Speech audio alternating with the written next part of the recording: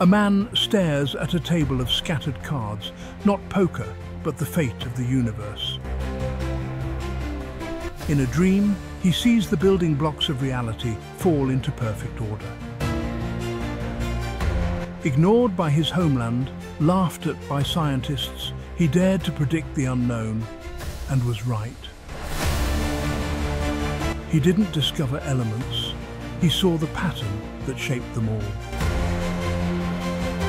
This is the story of the rebel scientist who cracked nature's code in his sleep.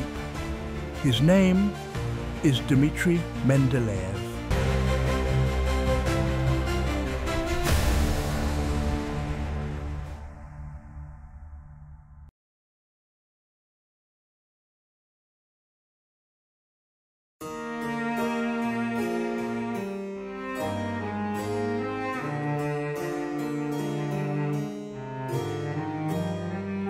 A blizzard howls through the small Siberian town of Tobolsk.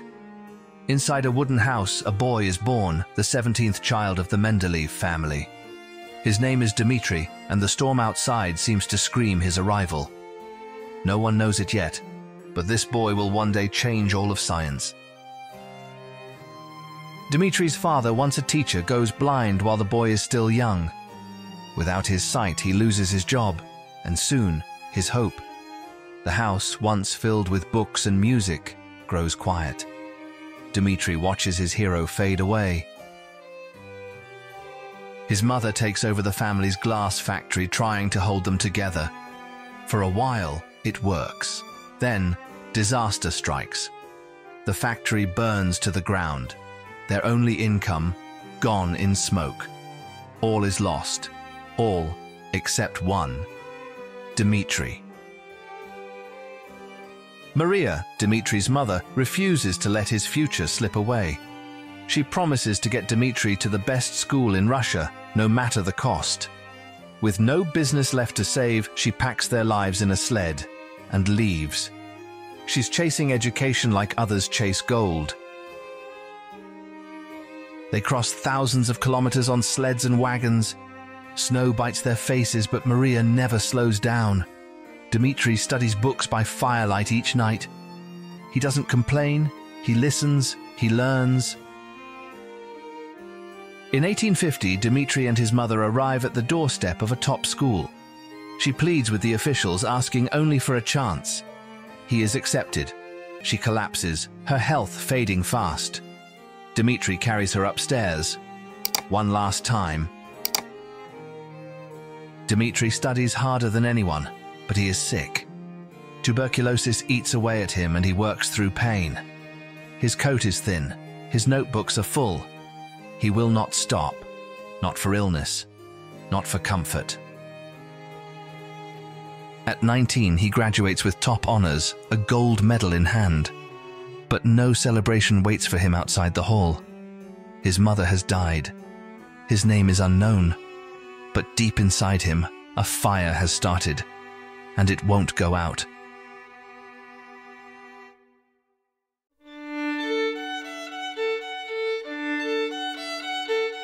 Dmitri walks into a lecture hall with wild hair and fire in his eyes. He speaks without notes, pacing, shouting, drawing shapes in the air. Students sit up straight. He's not like the others. It's not just a lesson, it's a revolution in real time. While others teach facts, Mendeleev teaches why. He tells students chemistry is not just numbers, it's truth. He begins to notice strange patterns in how elements behave. Something is missing, something no one has explained. In 1860, the Russian Academy refuses to admit him. They say he's too strange, too loud, too radical. Dmitri is furious, but also amused. He doesn't want their medals. He wants the truth. He turns to order and precision, standardizing Russia's weights and measures. He travels across the empire, measuring grain, oil, iron, and gold. For him, even a kilogram must tell the truth. In the chaos of numbers, he starts seeing the skeleton of nature. Dmitri opens new labs, writes new textbooks, trains hundreds of scientists. He believes Russia must have its own science, not just borrow from Europe. His work shapes education across the country. His students call him strict, but fair, and unforgettable. Publishers reject his massive chemistry textbook, too long, too strange. He shrugs and writes it anyway. 2 volumes, nearly 1,200 pages. Every chapter is a challenge to the old way. He's not just teaching chemistry, he's rewriting it. In his classroom, debate is welcome, but laziness is not. He challenges students to think, to argue, to fight ideas. Some love him, some fear him, but all remember him. The air smells like chemicals and change. One night he sits alone, papers scattered, candles low. He cuts out cards, each with an element's data. He shuffles, stares, rearranges, again and again. Something is there, he feels it, but it won't click yet.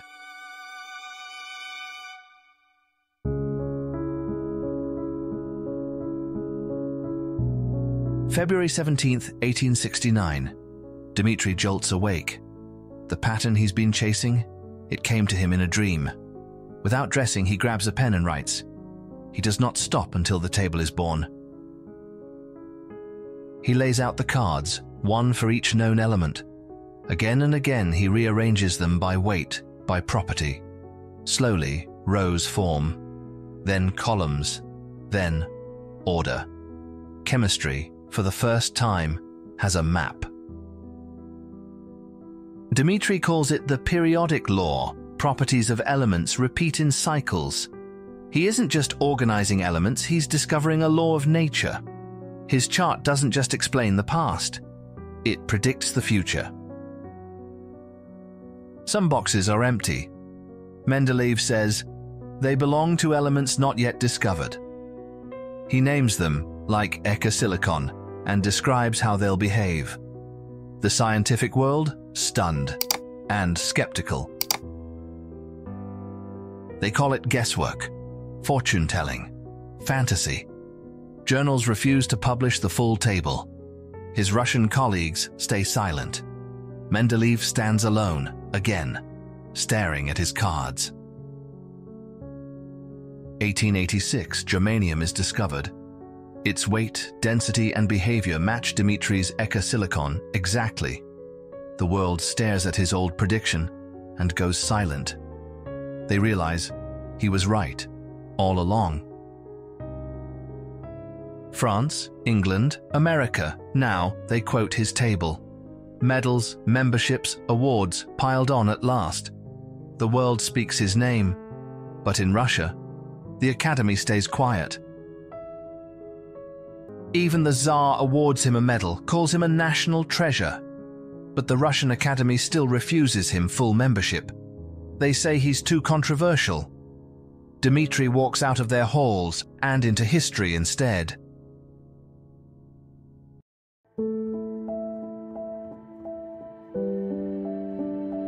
In his final years, Dmitri turns to order, not just in chemistry but in society. He sets out to standardize all of Russia's weights and measures. From explosives to oil fuels, his expertise touches industry and defense. Russia becomes more modern, quietly, thanks to him. They say he created the perfect vodka, 40% by volume. But the truth?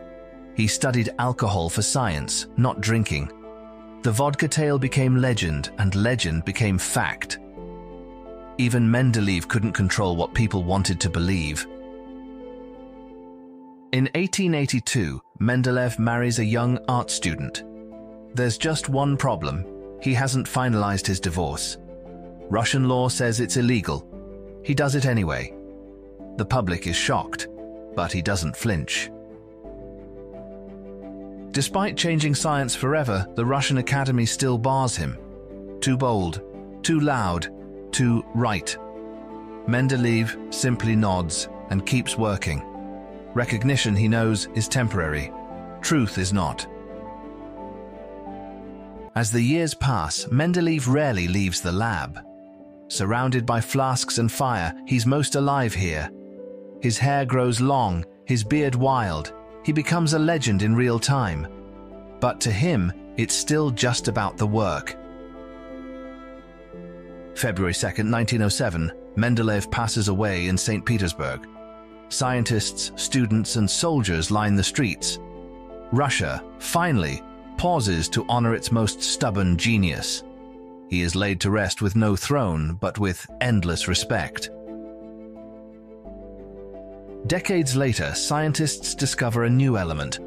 They name it Mendeleevium, element 101. It's radioactive, rare, and powerful, just like the man it honors. Today, millions of students open their science books. The periodic table is there, organized, alive, and eternal. In the corner of that grid is his name, Mendeleev. The boy from Siberia is now in every classroom on Earth. He saw patterns where others saw chaos. He gave science its alphabet. They mocked him, they doubted him, but they all use his table now. If this story moved you, even a little, please consider liking the video, especially our loyal subscribers who see it first. It really helps the algorithm share it with more people who might need to hear it. And if it didn't resonate with you, we'd still love to hear your thoughts. Honest feedback helps us improve and make better content. If you'd like to see more stories like this, you know where to find us. You can also reach out on social media. Links are on the screen and in the description. We'd love to connect. Thanks for being here. Stay thoughtful, stay curious.